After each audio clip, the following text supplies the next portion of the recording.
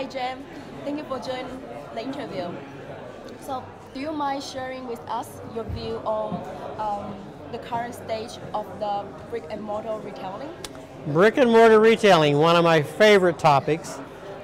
It's very clear that brick and mortar retailing is going to survive the long term. It is not clear how much of brick and mortar retailing is going to survive.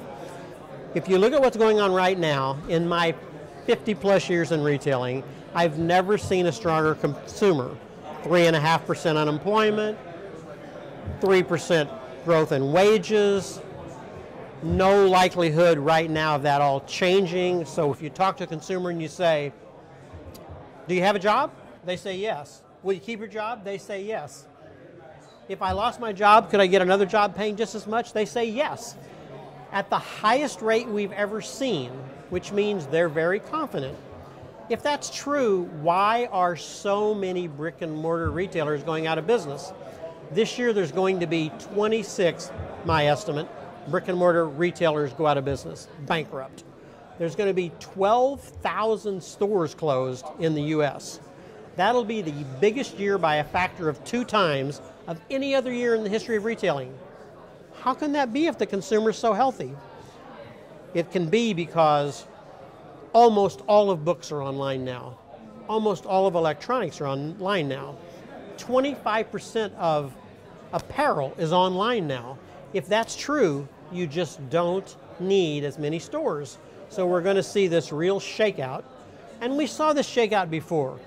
When Walmart was invented in 1962, by 1982, Walmart had grown from $0 of sales to being half of every new dollar of sales growth. Amazon is now 20 years old. They're 35 cents of every new dollar of sales growth. That's coming right out of all these brick and mortar stores. So the prognosis for brick and mortar stores is definitely negative unless you're experiential and you're creating some environment that people haven't seen before, or at least like a lot. You may stay around, but a lot of them are going to go away. And if you start from the top down, Lord & Taylor's going away. It's already happening. Saks is probably going away. Neiman's is almost certainly going away. So Nordstrom's gets to stay, only because the rest of them around it go away.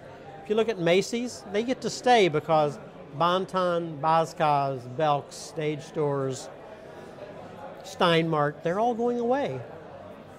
Kohl's gets to stay because Sears and Penny's are going away.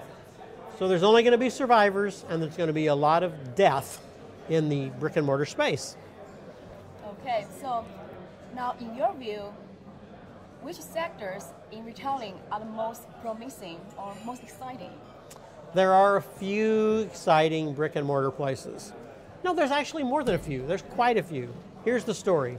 If you're an online retailer, if you're an off-price retailer, if you're an off-mall retailer, if you're a resale company like Poshmark, The Real, people like that, if you're a rental company like Rent the Runway, or if you're a little local business, those are exciting. Sounds crazy that local business could be exciting, but for the 6th year in a row, local business growth will be bigger than national business growth. Why is that? Because you, when you buy, want to feel like it's just for me, it's environmentally friendly, it's warm and fuzzy, it's touchy-feely, it's I love you, it's that stuff. That's what local feels like. The customer wants that. Why is off-price winning? Because it's been winning for 20 years and still winning, because it's taking share from full price. So there are those sectors I just mentioned, they're winners, but full price on-mall retailing is dying. Thank you for sharing your view in retailing. So my last question for you is that you spoke at the 2017 Beryl conference. I did. And now you speak this year again, right? So how do you like it? So why did I come back, right? Yeah. I came back because I think this is such an interesting conference, because the speakers, me not included, the speakers group is so strong. Yes. And it's so spread across, I want to say diverse, but what I really mean is a lot of different things are covered that you don't hear at most other conferences. So you get a view on investing that's broader and more in depth than you get other places. that's really a tribute to how good the panels are. And so I really enjoyed, I've been here since, well, not since the very beginning this morning, but since mid-morning I've been here for every panel.